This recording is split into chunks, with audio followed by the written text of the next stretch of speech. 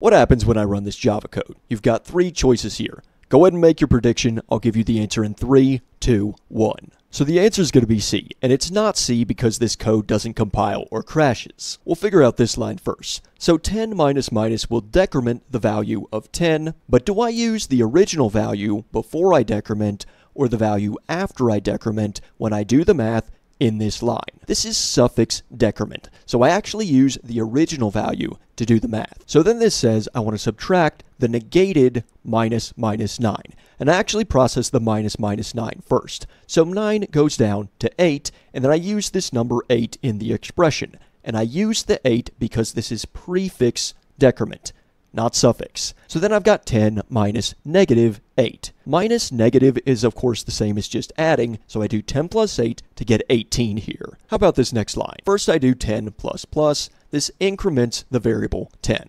But when I do the math on this line, do I use the number 9 or the number 10?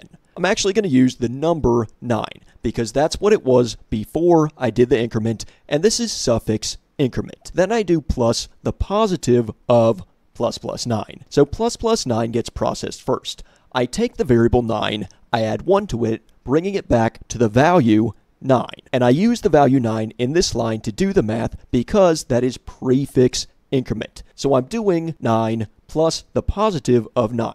Plus the positive is the same as just adding. So it's just 9 plus 9, it's 18. It turns out that A and B are equal.